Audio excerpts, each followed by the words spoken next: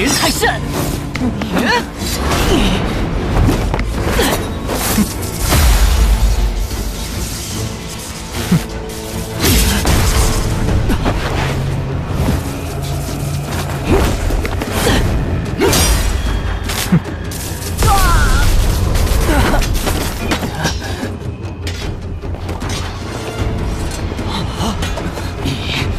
跟他们拼了！拼了！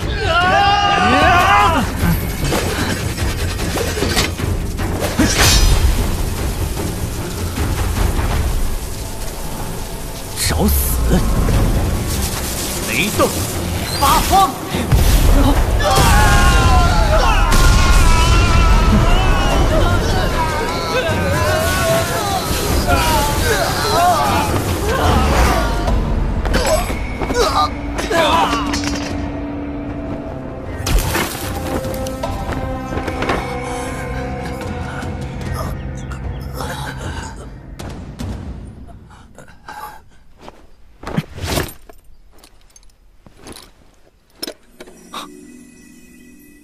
现在就把青木仙藤给了我，就不怕我给的丹药并不能彻底将你治好？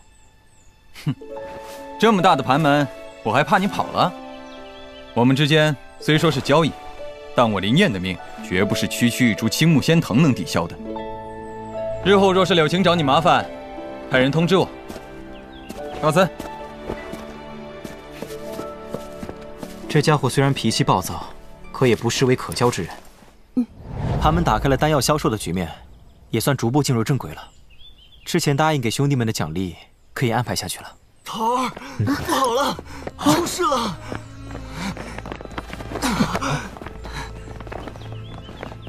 出什么事了？白帮他们诬陷盘门销售假药，打伤了我们的人，还砸了我们的摊位。什么？白帮竟敢这般嚣张！真当我们盘门好欺负不成？白帮，这帮混蛋果然不肯消停。头儿，阿泰和其他几个兄弟还在他们手里呢。大家跟我去救人！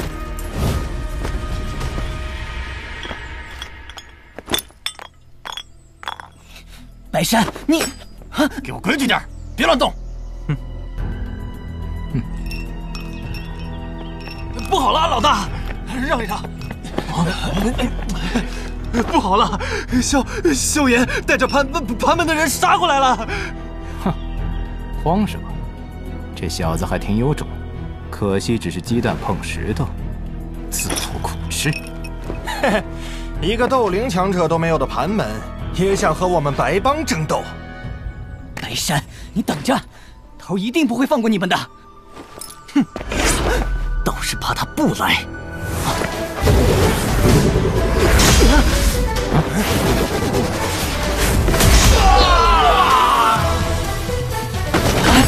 头来了！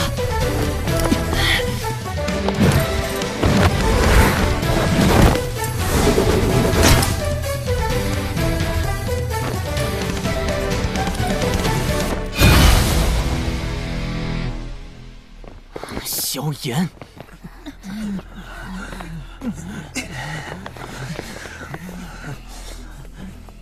萧炎，你带这么多人前来，是送上门来讨打的？白城，我盘门未曾招惹你们，而你们白帮却几次挑衅，现在还打伤我盘门中人，看来你们是想率先毁掉当初的约定了。原来你不仅在靠女人这点上很出色，嘴皮子也很能说呀。当初的确约定半年内不随便找盘门麻烦，但是这并不包括受人之托来给你们这群嚣张的新生一点教训。受人之托？受谁之托？无可奉告。如今你们自己找上门来，那也别怪我白帮大欺小了。你来试试！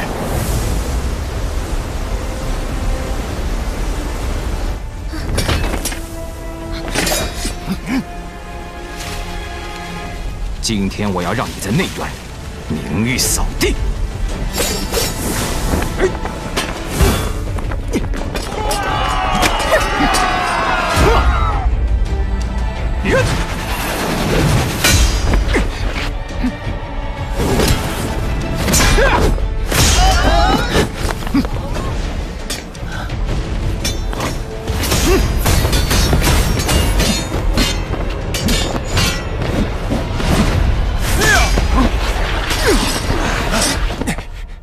头，没事吧？哎，有这么热闹的事儿也不叫我。哼，灵燕，这是我白帮与盘门的私事。萧炎是我朋友，谁要动就得问问我的离火府是否同意。你，哼，萧炎，上次靠韩月，这次靠灵燕，下次你还想靠谁？你白城有本事，现在就去找林秀雅的狼牙拼一拼。你若敢去，小爷也不等着你收拾盘门。哼，没胆子就滚一边去！气急败坏。你，不愧是风府林燕啊！这骂人撒泼的境界，内院无人可敌。听着韩贤的口气，好像是来帮白帮助威的。药帮？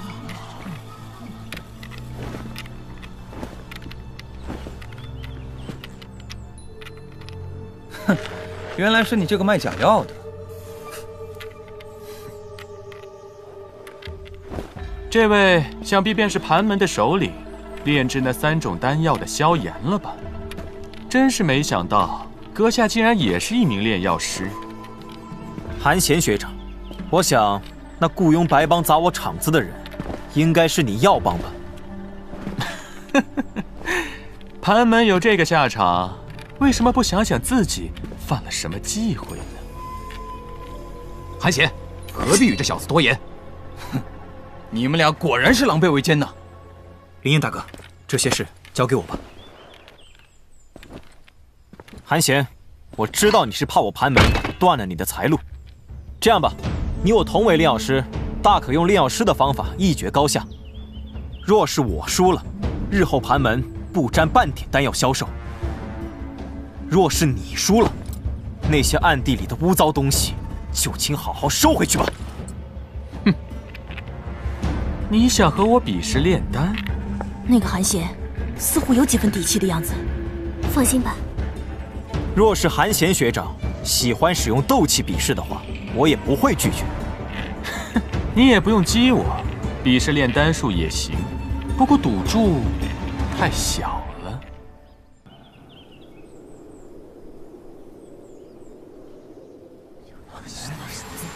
快看，长老来了！哎，不知道今天比拼的是什么药方？不管比什么，这萧炎也很难跟内院炼丹第一人相比吧？有请今日炼丹比试的参赛者，药帮帮主韩贤。帮主加油！给他们的小子点颜色看看！加油啊！盘门门主萧炎。小帮主加油！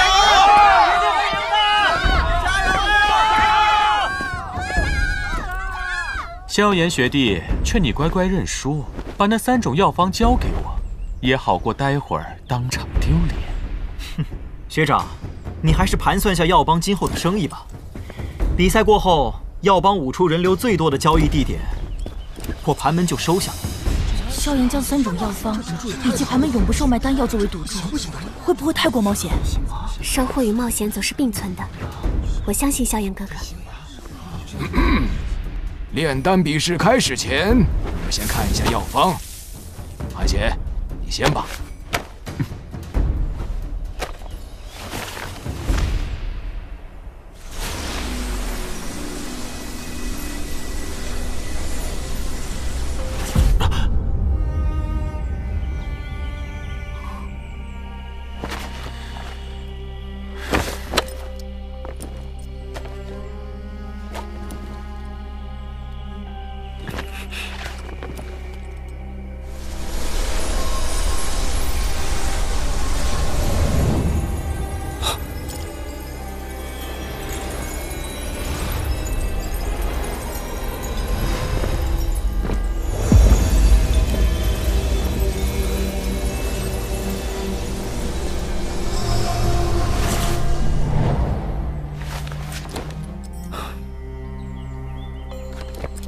没想到，这次竟会以炼制5品丹药来作为比试。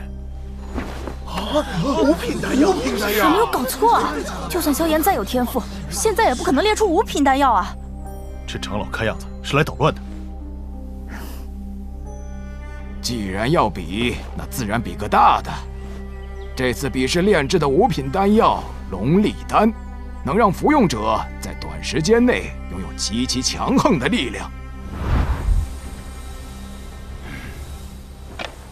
大长老，2个小家伙要炼制5品丹药，会不会太过困难？韩贤炼药师的品级比萧炎高上不少，恐怕这一局韩贤赢定了。那可不一定。你们面前均准备了2份药材，意味着你们有2次机会。这2次机会中，谁先炼制成功，那么谁便获胜。那如果都失败了，该如何分出胜负？毕竟龙力丹可是5品丹药。老夫亦可从你们的失败品中端倪底细，一分高下。2位是否有异议？弟子无异议。比试现在开始。成哥，这韩贤能否获胜？韩贤可是堂堂药帮帮主，岂是萧炎这种下等炼药师可比？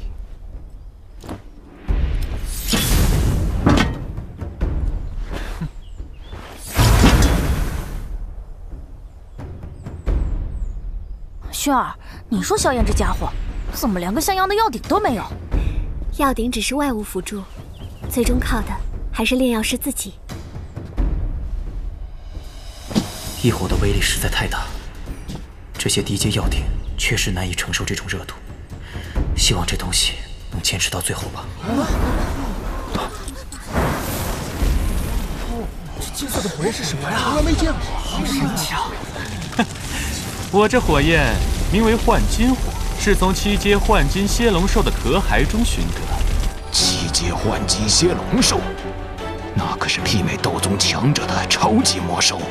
幼兽破壳而出后，这幻金火会残留在壳骸之中，3天之后便会燃尽，所以必须在3天内将其寻得。这大千世界果然无奇不有。异火，仅有2次机会，急不得。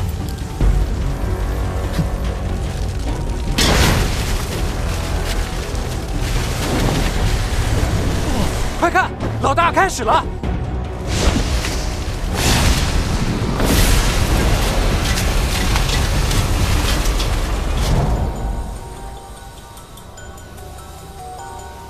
我看韩贤很不错，他的火焰虽比萧炎的异火差了些，但炼药师不仅仅只靠火焰取胜。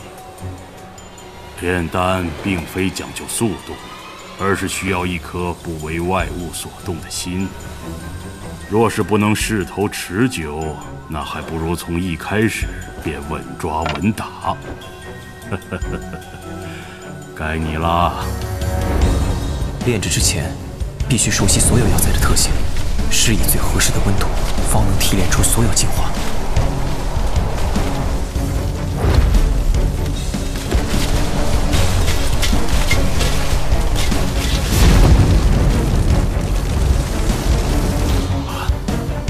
这小子好像进入状态了。谋定而后动，加油啊，萧炎！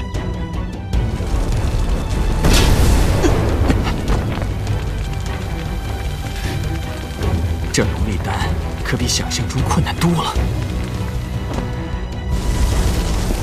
装蒜的家伙，相信你也肯定会失败的。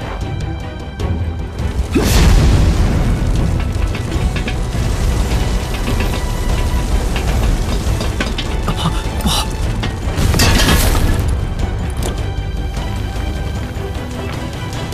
真可惜，眼看就要成功了。还早着呢，5品丹药哪有这么容易炼制的？看来这龙力丹谁也炼制不出来。既然如此，我只要炼制出来的失败品能超过萧炎就行了。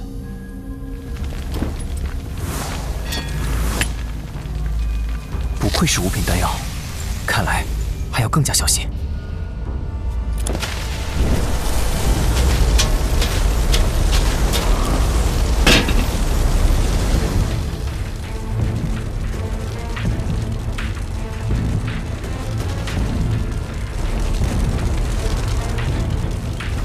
萧炎，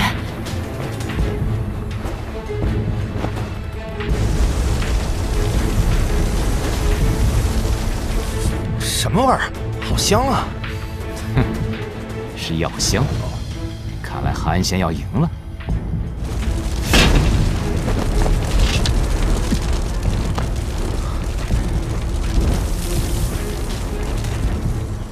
虽然只是半成品，但总比完全失败来得好。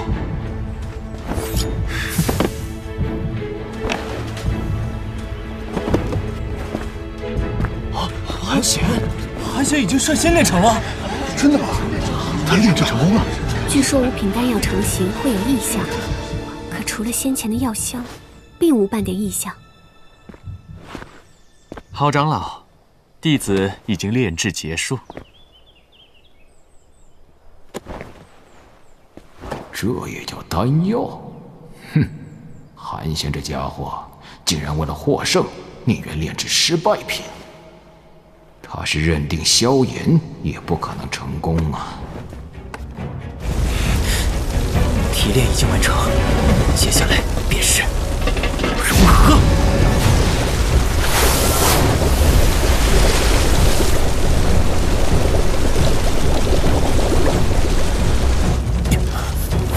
给我凝！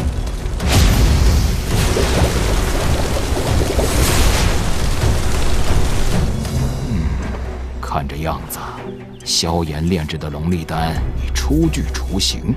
郝长老，比赛未到最后，谁也不知道结果。萧炎快成了！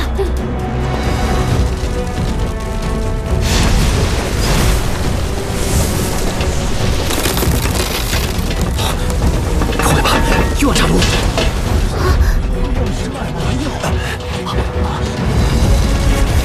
给我坚持住！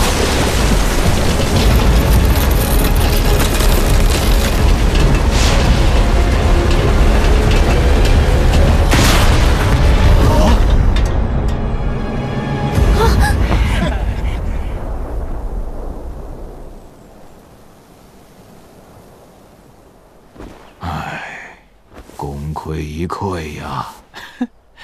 身为炼药师，竟然不知道准备一尊好的药鼎，完了！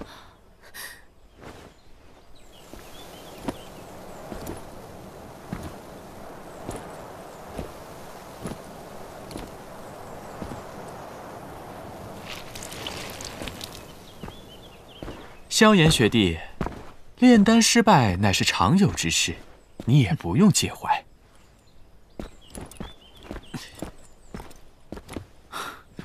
郝长老，幸不辱命。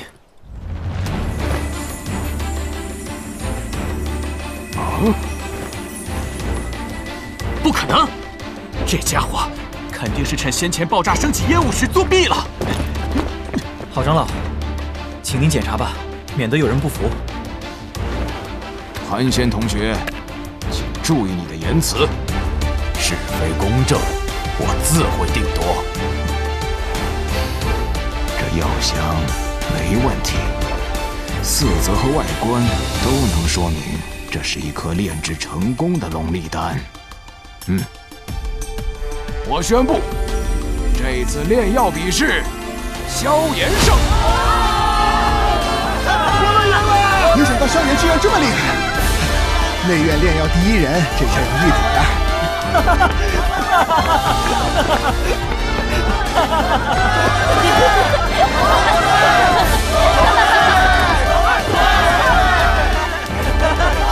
萧炎，你给我等着！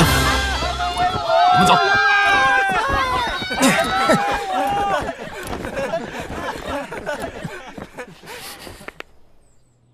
棋要一步一步下，路也要一步一步走。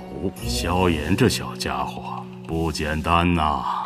唉，在下输得心服口服，还是大长老独具慧眼。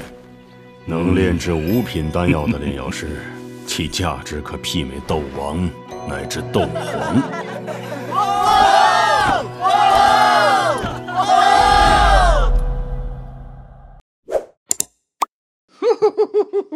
I like